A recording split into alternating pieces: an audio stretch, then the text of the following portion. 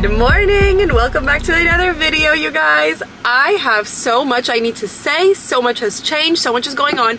Celine is not with me right now. I left her at home. Obviously with Emin, I am so thankful he works from home. Like, I think that crosses my mind a million times a day how thankful I am that he works from home and I can now, not all the time. I honestly keep her with me a lot of the day because he's working, but and he's in meetings and stuff, but I'm so thankful that I can leave her at home with him because I just came to the UPS store really quick. I'm shipping a pair of shoes out to my sister-in-law for my niece. They're so cute. Let me show you guys. It's also 10:30 in the morning right now, so it's pretty early. Celine woke us up at like 8:30, I think.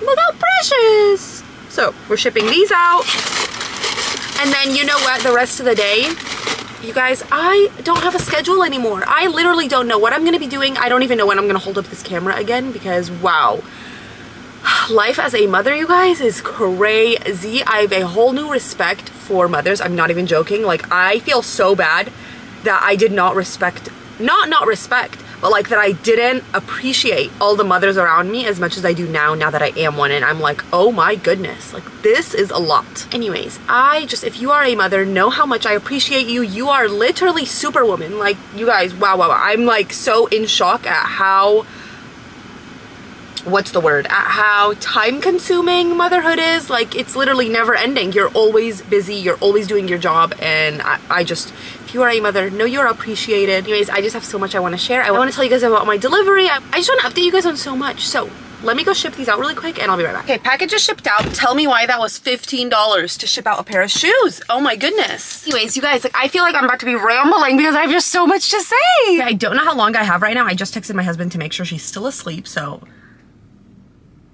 he didn't answer me yet. I hope she's still sleeping so I can like sit and chat with you guys. Okay, let's start with my labor and delivery. So I was due July 18th. That was a Thursday. You guys saw that was where my last vlog ended, was on my due date. Baby Celine did not want to come on my due date, so I got induced Sunday night. I heard mixed stories about inducing, and personally for me, I had a great experience getting induced. The thing with, okay, let me tell you guys, before I went in, I, for so long now, stopped asking people their experience. Oh, my husband texted me back. Let's see if she's still sleeping. Dang it. Oh, no, she's crying because she's hungry. Okay, I need to go home. We're gonna catch up. See, you guys, like, this is motherhood right here. Chaotic, like, never just having a chance to breathe. Anyways, let me go home, feed her, and then we're gonna catch up, and I'm gonna give you guys all the tea on my labor story. Before the labor story, what I wanted to say was I stopped asking people their experience. The reason is because I had one person tell me the worst induction story and I had someone else tell me an amazing induction story. You're gonna hear so many different experiences from people around you, and I honestly didn't want to fill my head with negative stories, especially on TikTok. People will be like my horrific labor story. I'm not gonna sit and watch that. Like, I'm not gonna fill my head with the worst and scare myself, you know? So I honestly didn't. I didn't ask anyone their labor story. I didn't want to know. No, just none of that. And I went in and had my own experience and didn't kind of fill my head with fear, and it ended up being amazing. So yeah, that's honestly one piece of advice I would give, is just don't ask everyone. Now, you should go in kind of knowing what's going on, kind of knowing how inducing works, knowing if you want to get the epidural or not. Like, there's certain things you can ask people, kind of how it goes, but going around asking everyone kind of their experience to base yours off theirs, I wouldn't do personally. Let me go take care of my child. I just got home. Bella's having their restock in 3 minutes, and I'm literally just gonna sit in my car so I can have a moment to buy it before I have to go in there. I really want to get the new watercolor. It's not watercolor, it's like this one. Well, I can't find a picture of it, but it's like, oh my god, I'm choking. It's like that new, this one right there in the corner. It's like the new watercolor. I'm absolutely buying it. So I'm gonna sit in my car for the next 2 minutes and wait for this restock, buy it, and then go in. Listen, motherhood, I love it. I wouldn't trade it for the world, but wow, it is an adjustment. Like, I feel like everything is just get up and go, you know? Like, I put her down for a nap. Oh, there's laundry to do. There's dishes to wash. There's like a bathroom to clean. You know, there's always something to do. So yeah, anyways, I'm gonna go get ready for this restock because I'm not gonna miss it.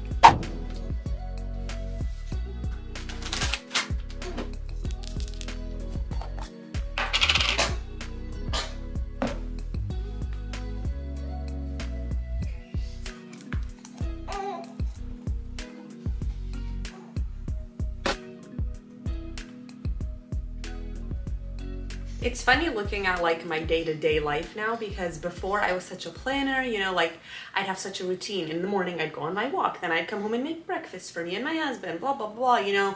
I'd have my days planned out on things I needed to do. It's not like that at all anymore. You guys, UPS, I've been trying to go there for 2 days now.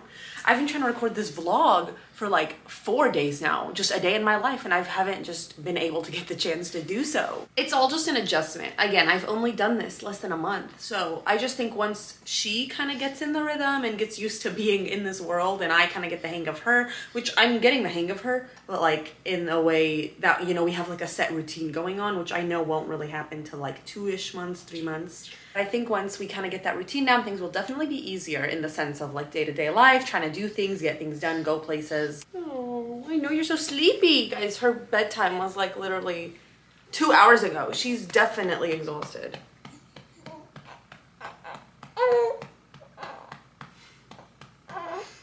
I cannot take myself seriously sitting like this. It's so funny, like just having a whole baby with me now. So it's been 3 weeks. Yesterday was the first time I was able to get up before her and have a chance to like do my skincare and actually complete it and not be rushed. Like, and I'm not trying to scare anyone from motherhood. It's the most like, it's so beautiful, it's amazing. I'm not complaining about anything at all, but it's just such an adjustment from what I was doing before. Before, I'd do my whole skincare and take my time. I'd do hair masks, face masks, which I still actually do hair masks and face masks.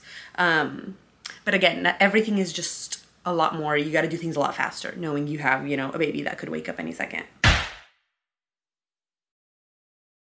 Unless you time things right and you know how long her nap's gonna be. Her naps are still choppy. Like some days they're hours long, other days they're 20 minutes, like right now when I left the house. So yeah, things have definitely been chaotic. Let me tell you one thing. Oh, okay.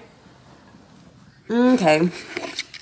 She just wants to sleep in my arms, so you know what, we're gonna do that so I can have a moment to sit and chat with you guys. One thing is that it is so important to keep up with your mental health when you have a baby. So for example, I try to go on a walk every single day, or like when my husband gets off of work, he'll kind of take a shift and feed her and burp her and kind of just change her diaper, do all that stuff, so I can have a chance to like go do my hair mask like I was saying, or my face mask. Obviously be like a father, not a babysitter, but you know, he picks up a lot and helps a lot. I depend on my mom so much. She's so helpful. My sister, my family, my friends, like everyone has been so helpful, especially that first week after giving birth. So I've been slowly trying to find ways to kind of have my self-care, like going on walks.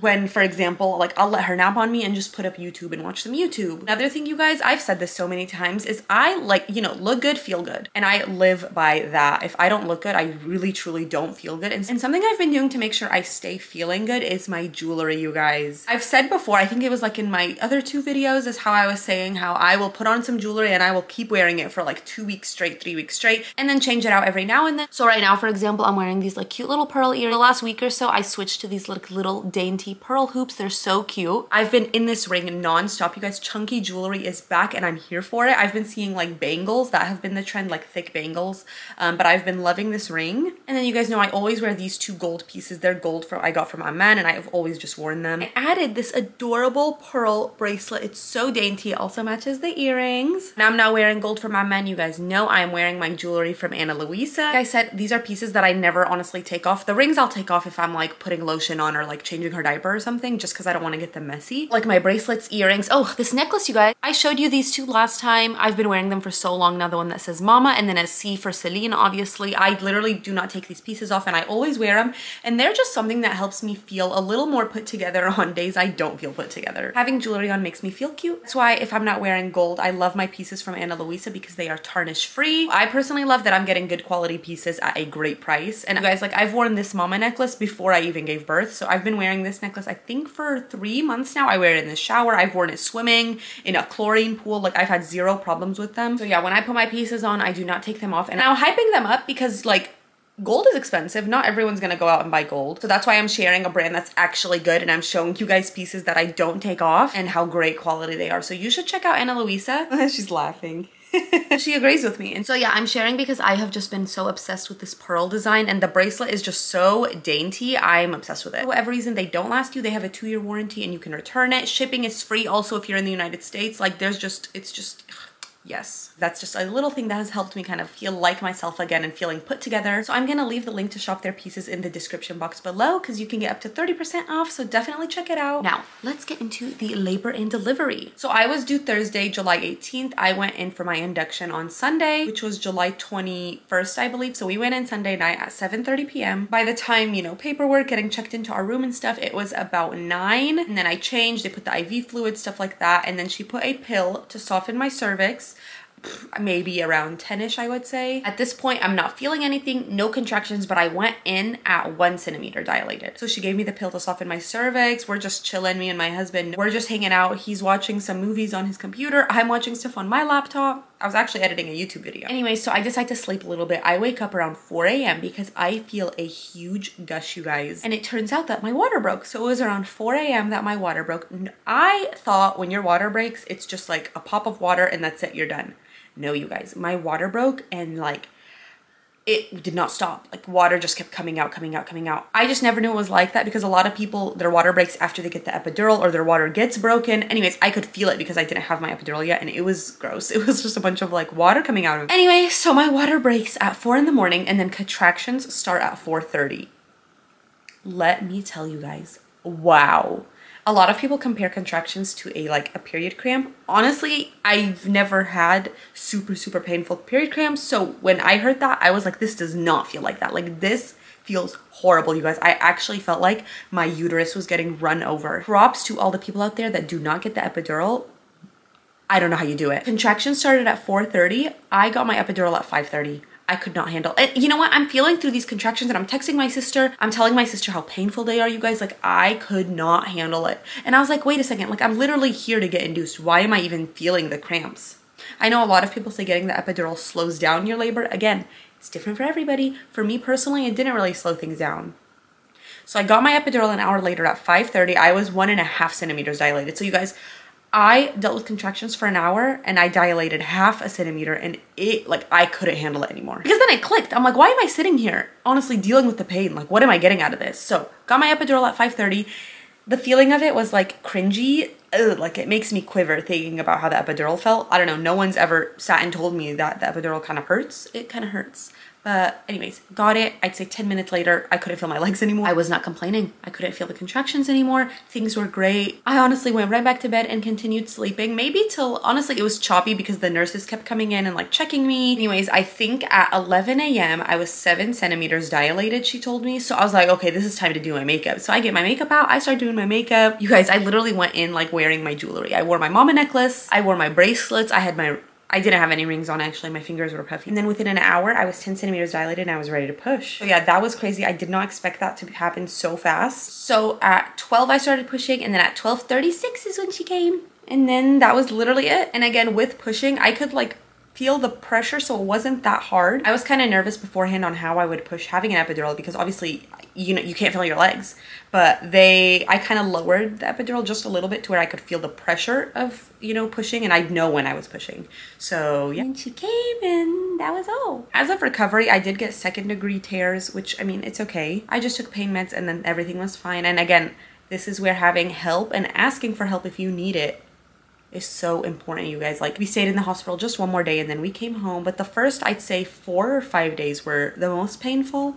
Nothing that I was like, oh my god, this hurts so bad. I think a C-section would probably be very different. Again, everyone's experience is going to be different, but I had pain meds I was able to take. I had a lot of help around me. My mom was coming over, my sister-in-laws, my sister, my mother-in-law. There was a lot of help around me that I'm so thankful for. So that's definitely something. Ask for help.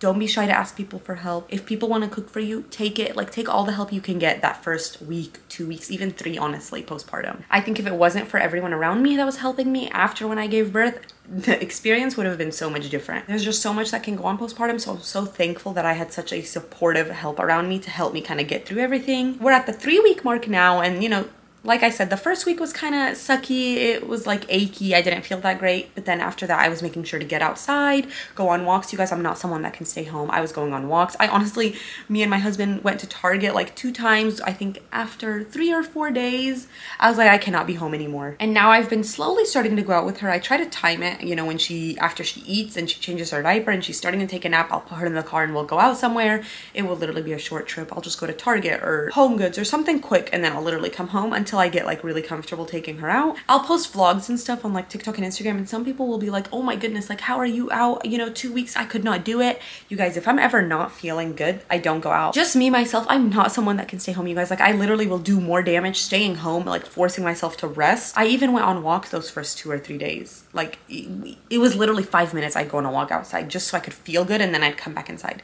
But the whole idea was like I just needed to get out.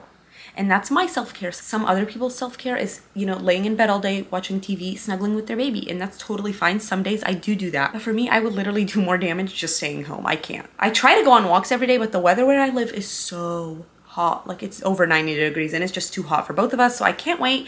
Fall is around the corner, so I'm super excited because I'm gonna definitely start going on walks probably like all day long. Yesterday I went to Target, and then after I wanted to go to Home Goods. I was like, okay, cool, she's sleeping. On my way to Home Goods, she wakes up, she starts crying and screaming because she's starving. So I literally turned the car around and I came home. Like that was the end of my day. I was like, you know what, Home Goods will have to be for another day. Okay, I just laid her down. I'm trying to get her used to like loud noises when she's sleeping, just so, you know, obviously make my life easier. So I will literally get a vacuum and come vacuum around her. I always have the TV on, I talk loud, like I try to make sure she definitely gets used to sounds. So far it's been going good. I know newborns literally change every single week. One week they like this, the next week they don't. So I'm planning to cook today saniya jaj. So I have chicken like thawing right now. Saniya jaj is like chicken that's seasoned. You put in a pan with potatoes and some veggies. So we are gonna do that for dinner. I've cooked 2 times since giving birth. Honestly, the rest of that we either go eat at my in-laws, my mom's house, or we get takeout. One time I cooked like this pasta. The other time we did steak tacos. And then today we are doing this. So hopefully she lets me cook.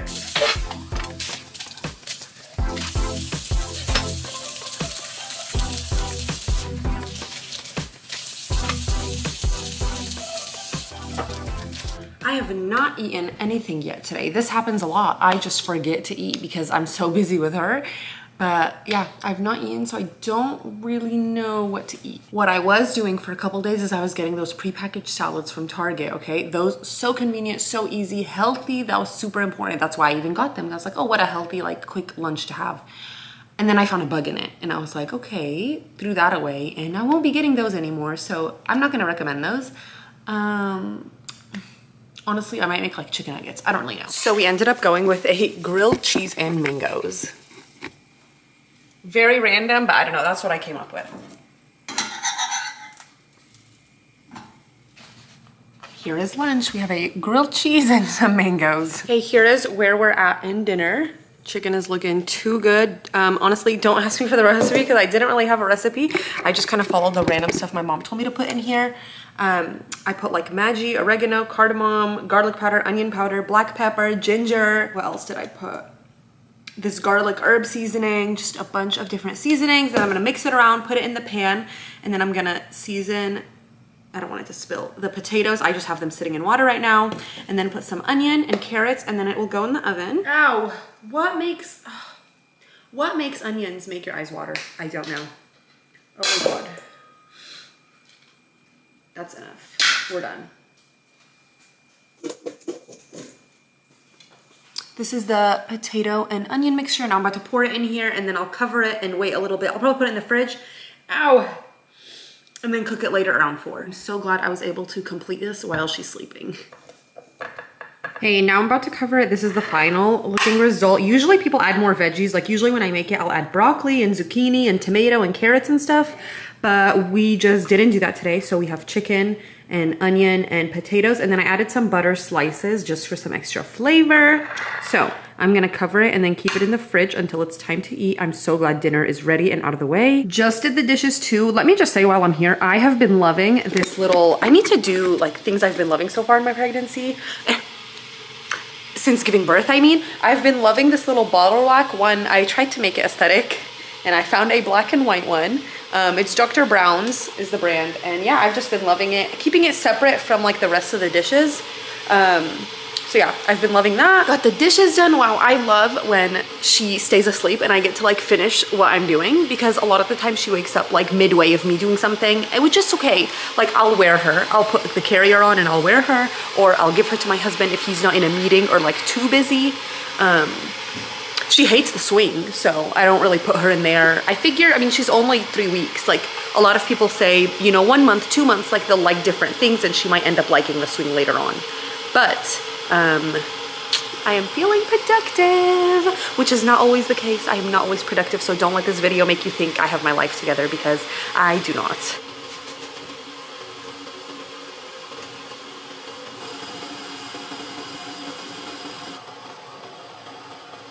My fear with chicken is that I never season it enough. Now that I've been married for 2 years and I've been like cooking a lot more, obviously I can kind of eye chicken and kind of tell how much like salt it needs or how much Maggi or whatever seasoning I'm using. But there are my times where I will under season it or over season it, and it's just so annoying. And it's not like I can like, you know, like taste it because it's raw. But I could do, I know I could like make the seasoning mixture and then like taste that and then pour it on the chicken and mix it around. But anyways, yeah, so hopefully it's good. It smells good and it looks seasoned, so hopefully it's good. Okay, so right now it's 1:45. I'm gonna cover this, put it in the fridge. After, I'm just gonna sit. I'm gonna sit and enjoy the moment while she's asleep. At 4 o'clock, I actually have 2 of my friends coming over. They're coming to just see me and the baby since I had her. So yesterday when I went to Target, I love Target, you guys. I bought these just sliced cakes and I put them in a cute little tray on the table. I already have that ready. And then I bought some fruit that I'm also going to serve. So when they get here, I have all that stuff ready. Here we are now at week 3. I'm honestly feeling really great, like emotionally, mentally, physically, and I'm so thankful for that. I genuinely think it was just from all the help I had around me. Like I had such a good support system. My husband was super helpful. It's so important to, you know what? Having a kid made me realize how important your partner is. Pick a good partner, you guys. Pick someone that is going to help you, pick someone that will be there, and pick someone that's not gonna be a babysitter and be a father. You know what I mean? I understand he has work and I try to leave him as much as I can in the day, because in the evening when he's off work, he's so helpful. In the mornings before he goes to work, like there's days if she wakes up early enough, he'll sit with her and take care of her while I sleep a little more or take a shower or do whatever I need to do. Just pick a good partner that is helpful. I'm gonna be totally real right now, totally honest. I was very nervous of how I would look physically after having a baby, you know, and I kept telling myself, I know I just gave birth, like take it easy, you know, and I've been taking it easy. I have not been hard on myself at all. But I remember, and you guys, if you've been watching me for a while, you know, during my pregnancy, I was keeping up a lot with Pilates and walking. From the beginning, I was doing that because obviously you don't want to just randomly start working out in like your 6th month of pregnancy. It's going to be super hard on you. So from the beginning, and I did that, and I think it made such a difference in my recovery. Like a lot of the weight came off pretty quickly and my stomach kind of went down, and now, don't get me wrong, I'm still dealing with a lot of stretch marks. And like just loose skin, you know, your stomach is loose after having a baby. All your organs were just stretched out and it's totally normal, it's totally fine. But I'm just saying something that I think made such a difference in helping me kind of feel back to normal and feel like myself again was the fact that I kept up with my exercise a lot during pregnancy. I made sure to walk 10,000 steps every day. I went on like 3 walks, literally 3 walks every day. And I was, what's it called? And I was doing Pilates. I stopped Pilates though in my 8th month of pregnancy. So I did it all up until my 8th month. And then those last 2 months I was walking 10,000 steps every day. And I truly think those made such a difference in helping me like kind of get back to normal. And I'm quoting normal because I'm not fully back to normal yet. You know what? I'll never be what I was before I had my baby, but I'm loving this new normal. I have a feeling she's gonna wake up sort of soon. So I'm gonna have a bottle ready because when that girl wakes up, you guys, there's like 0 patience. So I showed you guys, this was like my bottle station. I use these bottles so much. I just honestly keep them right here. I don't even bother putting them away. I showed you guys when I was pregnant in the pantry, I have like a spinny thing and that's where the bottles were. But I mean, I use these, let's zoom out. I use these bottles multiple times a day, so I just leave them here. Like I'm not gonna keep walking in the pantry for them. Here's my little setup, and then I have my boiled water that I keep in this little thing right here. I use Kendamil. Love Kendamil, it's amazing. So yeah, I just have my water that I boil and leave here, and then I let it cool down. She drinks room temperature bottles. That's kind of just what I got her used to. I didn't want to have to worry about warming bottles and doing all that stuff, so I'm very glad I got her used to room temperature bottles. I need a little midday just pick-me-up. So speaking of what I was telling you guys earlier, how I'm dealing with stretch marks, I see this all over my TikTok. I don't know if you guys have seen it. It's like this beef flat cream you put on. I have been trying it. So far, I don't really notice a difference in my stretch marks on my stomach using it, but it's like all over my TikTok. People hype this up. So I'm gonna keep using it and let you guys know if it works, because I was like, is this just an ad? Like, does it actually work, you know, when you're worried if someone's like just trying to promote something? So I've been using that, and I'm gonna let you guys know the real tea on how that works. And then another thing I bought, I finally got my hands. I've been trying to get this for a while. The Mint Summer Fridays. I'm pretty sure I've told you guys before, I love like mint scented things. I have a problem when I first buy things, like I love to keep them in the container. I don't know why I do that. I'm not ready to let go of this container yet though. So it's gonna go right back in here and just stay there. Midday treat is always necessary. Yummy. Is she waking up? Of course, she always wakes up like when I'm eating, or like she'll start crying when I sit and eat. She's gonna have to wait a little bit. Sunshine woke up. 3, 4. So we had dinner. I honestly forgot to show it. It's like 7:30 p.m. right now. Look how beautiful these roses are that my friends brought me. I need to figure out where I want to put it. Maybe the living room table. They are so pretty. My husband is feeding Celine right now. I'm honestly debating if I should go on a walk, if I should go to Home Goods, or if I should take like a nice shower. I don't know. We are going on a much needed self-care walk right now. I'm just taking it on my own. Ideally, I would have loved to bring Celine and go on this walk, because I do like her to come outside like every single day and just, you know, get fresh air. I took the opportunity of just having a moment alone, so I'm going on a walk. And 1 small mint chocolate chip shake. Brahms is our go-to mint for ice chocolate cream. chip. Anyways, we hopped in a car, went and got some ice cream, and she fell asleep on the way. So that's a win. Hopefully she stays asleep. Hello, you guys. I obviously did not get to film an outro last night because I was just dealing with trying to get Celine to go to bed. We went and got ice cream. Literally, she woke up the second we entered the house. And then we ended up giving her a bath and kind of getting her down eventually. I felt like I completely forgot how to vlog. Like, I was out of it for so long, but we're slowly getting back in. I hope you guys enjoyed this day in my life. I'm so sorry if I was rambling and like completely all over the place. I just felt like there was so much to say and I just didn't necessarily know how I wanted to say everything. But do not forget to check out the link below to shop Ana Luisa and get up to 30% off your jewelry. I love you guys so much, and I will see you guys in the next video.